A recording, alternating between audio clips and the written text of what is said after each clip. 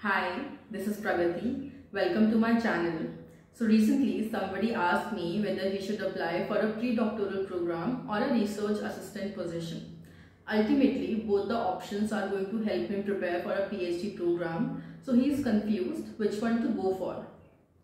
I think that's a very valid question to ask, and hence in this video, for everybody who is facing a similar confusion, I am going to discuss what a pre-doctoral program is, as it's a very new thing in India and very few people know about it. What are the benefits of joining a pre-doctoral program before you join your PhD? And as it is very similar to a research assistant's position, what are the slight differences between the two in my opinion? Before I start the discussion, please note that there are various universities in India as well as outside India who are offering a pre-doctoral program and a research assistant position. But whatever I talk in this video is in the context of IIM Bangalore. Okay, so coming back to what a pre-doctoral program is, it's a one-year course that you join before your PhD to help you prepare for a PhD program. So if in case you plan to pursue a PhD in future, but you think that you're not sure about it, whether you actually want to do it, or if in case you think that you are not ready to directly jump into a PhD program and you need to work on your skills to survive a PhD program, then you should come and join a pre-doctoral program. You will have to pay zero tuition fees. You will get access to the library and all other facilities on campus. You will get some stipend every month, which is almost equivalent to the PhD stipend on campus. And you will have to assist the faculty in his or her research work.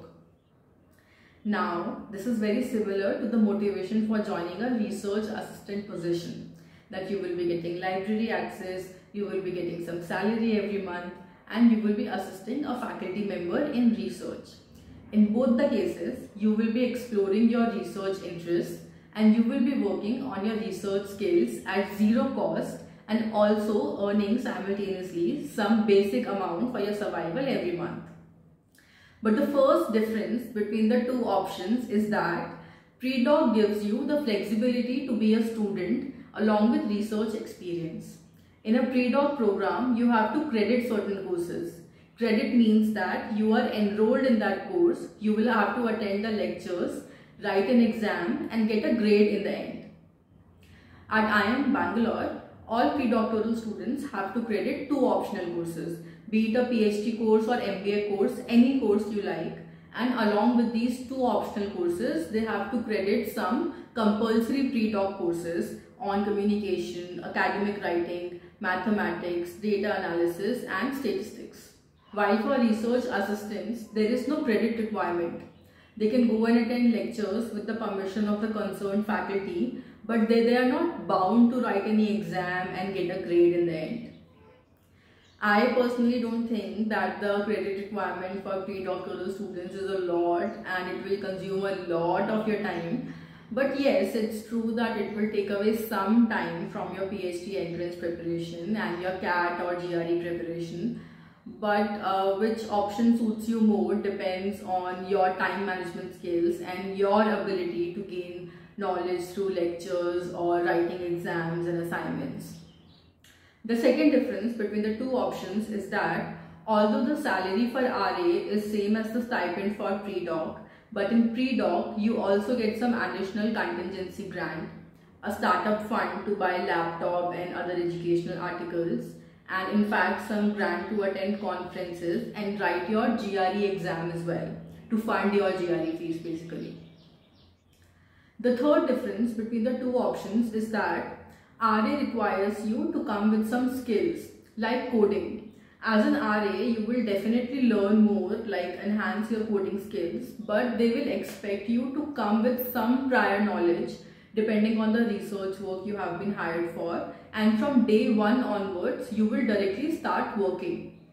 In case of pre-doc, they hire students with unprivileged backgrounds who might not be having certain skills but they are willing to learn.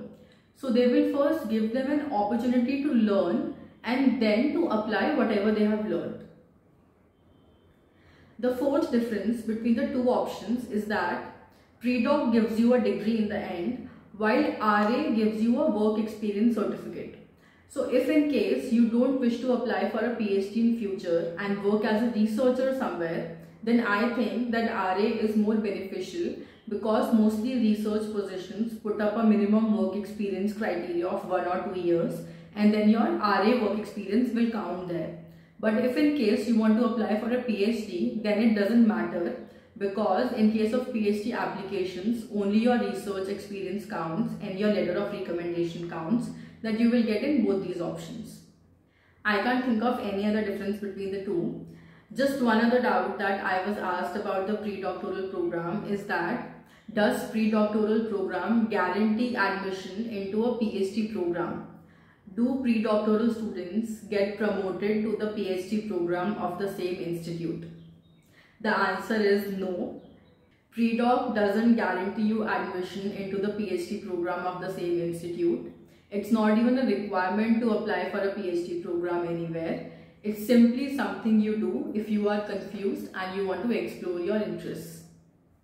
At last, my personal opinion on the pre-doctoral program. It's not a bad option if there are no RA positions available. So rather than wasting time in waiting for a RA opportunity, it's better to join a pre-doc program if in case admissions are going on at that point of time. Also, sometimes RA positions are offered only for 6 months. Then, comparatively, pre-doctoral program will provide you more stability over 1 year period. See, these things are really subjective. Depends on at what time of the year you're looking for a position, for what time period you're looking for a position.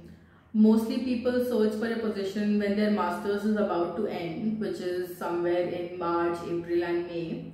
And PhD and pre-doc admissions happen at the same time in March, April, May. Even if you didn't convert PhD anywhere and you're sure that you want to retry for PhD next year, then also pre-doc is not a bad idea, because it will give you access to all the facilities that you need for your PhD preparation, and it will also give you some basic income for your survival every month if you don't want to be dependent on somebody else. In case of any other queries, you can drop a comment below. I can request a pre-doc student to respond. Have a good day. Thank you.